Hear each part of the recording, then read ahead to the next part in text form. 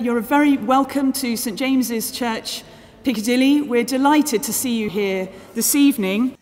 As you can see, you're sitting underneath this extraordinary installation, and here at St James's we've had this with us since the 14th of December, and it's called Suspended.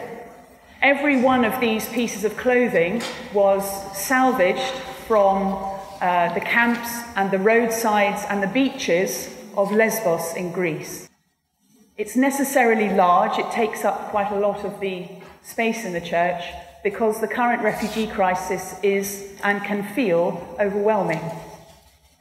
But every single piece of clothing here belonged to somebody who undoubtedly came in the boats that some of you here will have experienced and others of us have seen on the television.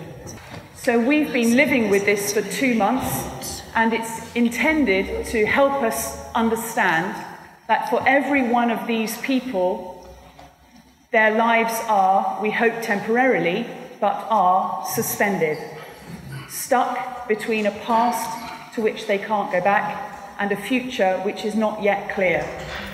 You can see here there's a small child's t-shirt, Mummy's Super Cool Dude. Tiny baby grow here, my first Christmas ever. Another tiny baby grow here covered in little frogs called Prince Charming. And the light at the centre you saw has just gone out. It will undulate throughout this evening. It's a warm light, and then it goes cold, and then it goes out. And the artist has put a light at the centre to help us empathise with the fading and growing hope that's experienced by people whose lives are stuck. So before we get into all the practicalities, please just take a moment, pick a piece of clothing, and wonder with me what happened to that person.